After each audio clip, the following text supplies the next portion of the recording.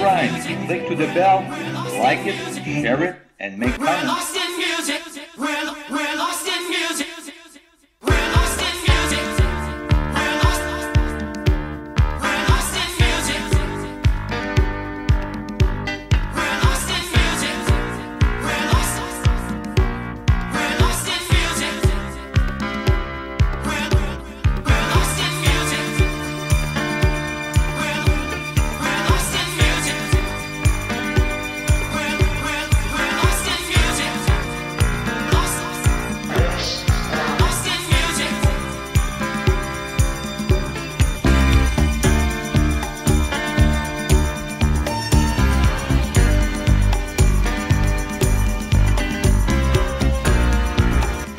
Before telling you the story of JP Coopman and Muhammad Ali in 1976, we will present to you the most important event in 1976, so the Summer Olympic Games in Montreal.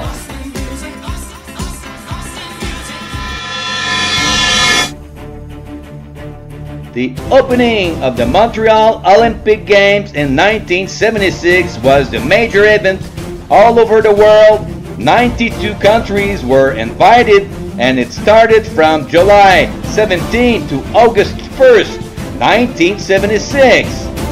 The opening was officially launched by Her Majesty the Queen Elizabeth II. The Romanian gymnast scored a perfect 10 on the uneven bars in the team part of the gymnastics at 1976 Montreal Olympic Games. And even the scoreboard didn't know what to do. It was unable to display the 4 digits needed to show the row of tens because nobody had even conceded that it was possible at this time.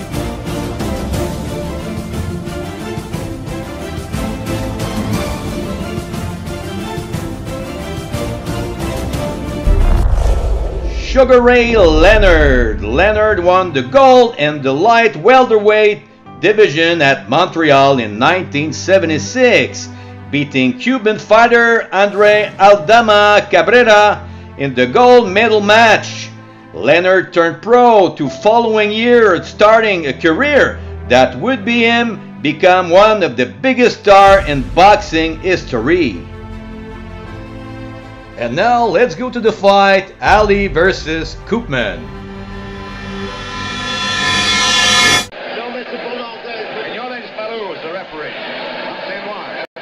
So this is the fight. Muhammad Ali and JP Coopman fought a boxing match on February 20th, 1976. It was Ali's first boxing bout after the thriller in Manila.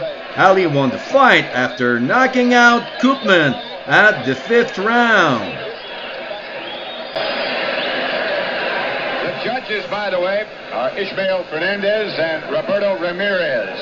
The referee and both judges are from San Juan. And the knockdown rule automatically is waived. You've just got to keep getting back up as long as the challenger or the champion feels it's right. And you can't be saved by the bell. Don King just came by and said, "Give him a great show, guys. We'll try." Round 1. Ali with the hands very high. Coopman's supposed to be a guy that moves in fast. The jab by Ali, the fastest. But look out for the short right hand. That's the fastest punch of any heavyweight of all time. But Ali's there. Ooh, that's right combination to the left hand guard. In an interview, Coopman denied claims that he had been drinking champagne before the fight, but confirmed that he had drunk some champagne during the fight to help him to move faster and to feel euphoric. The last two didn't do much. Ali is really toying with Jean-Pierre Coopman in round 1. Ali is 226. He's 3.5 inches taller than Coopman, with a lot more experience. Coopman's left eye has already started to swell. Ali had a cold all week. He had a fire in the hotel, had to breathe smoke. Looks like he's overweight at 226, and he's still the champion of the world, isn't he? There's the jab. The bout took place in Puerto Rico at the Roberto Clemente Coliseum. It was television in the United States live on CBS in front of 40 million viewers.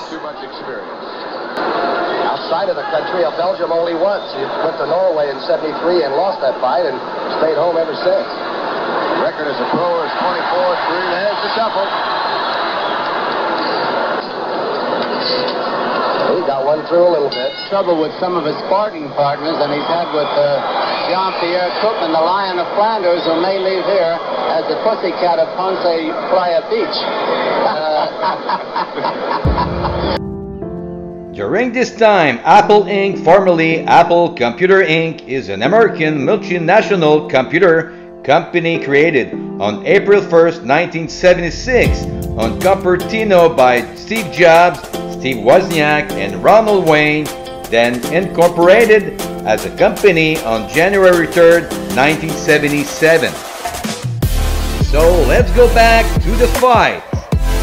So far, I don't think he's hit Muhammad Ali. All right, we're back into round 3 now. Well, he just went out and sort of leaned on the fellow from Belgium, the Lion of Flanders. They have attempted to repair the damage to Coopman's left eye, but a little work on that, and it might be closed. Cut on the lower portion of the left eye. And he didn't seem to worry about the cold or the smoke rolling through the room that he was sleeping in. He said he would. $100,000 to the young man for Belgium. Not that young anyway, 29 years old. Ali, of course, is 34, just 34 last month. Seems like only yesterday, doesn't it? He's catching us, I think. Oh, combination, 5 in a row. Left and right's too fast. Coopman is down. Coopman is down. Holding that left eye. He's trying to get up. Now take 8. He's in good condition. That's all. It's all over. That's all of it. Coopman won't get up from the canvas and will lose his fights against the greatest. Successfully defended his heavyweight championship against the Lion of Flanders, who never really roared at all. Ali said that Coopman was not at his best during this fight. People going in the ring. Tom Brookshire is headed up in that direction. So during this fight, Ali probably did not receive any punches in the face and must have felt like he was on vacation during this fight. Knockout of the 5th. Right now, but you did get the 36 KO. What about it, and was it that easy? First of all, it wouldn't be right not to thank Almighty God, Allah, for my victory. I want to say Assalamu alaikum to all the Muslims of America, mainly to the Chief Minister, the Honorable Wallace D. Muhammad, and my children, my wife, and all my fans, and also my man, Mr. Tom Jordan, great disc jockey in Dallas, Texas. But the fight itself, it was a tough fight. Man, I look like it, but the man hit hard. Was it really a tough fight? Yes, he was awkward. He was awkward. He could take a lot of punches. You carried that left hand so low, I thought you were going to, you laid the right hand on him almost at will, and you jabbed him right out of his mind. Yes, he could take a lot of punches. And, I hit him with a hard punch. It dazed him, but it didn't knock him out. His eye was cut. I hope he's not cut. Seriously. Wallace D. Muhammad. All right, let me ask you a personal question just about the number of people that want to use some of your time up. Is it beginning to bug you? Everywhere you go, everybody says you're the greatest, but they always want a little piece of you, Muhammad. Well, it's natural. Having a slight cold. Yes, I know. It's natural when you're out of, when you're on top, the people are pulling for you, such as down now. But it's all good while it lasts, but you never let it go to your head. The main thing, material things in the world don't last long, and we can't take them with us, and I'm trying to get my spirit together, my soul, where after I'm out of boxing, I can still have something to look forward to, and that's God himself. You seem like you really have it together now, though. I mean that. I've known you for about 10 years, and it just seems to me like you really have it together, Muhammad. Well, after talking with the Honorable Wallace D. Muhammad and studying Islamic teachings, it makes you wise and it makes you civilized. Okay, now you really had nothing against Jean-Pierre Coopman. No, he's a nice man, real gentleman.